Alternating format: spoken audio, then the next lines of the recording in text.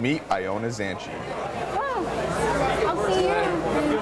Have a good day. She may be small in size, Thank you. but she makes a big impact at Plant High School. She is one of the most positive persons I've ever met in my entire life. She is such an inspiration.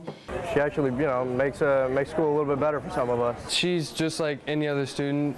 She has her own challenges in life, and she has amounted to more than an average student has. Whether you're disabled or not, I would like to show people that if you're different, unique, that it's okay, and that you should definitely embrace that. We were made to be different, so show it. Like many things we take for granted, getting to class can be tough for Ioana, but that doesn't mean she doesn't try to do it just like everybody else. People with disabilities are just like anyone else. We may not look the same, or we may not act the same, but I believe that we should be treated equal.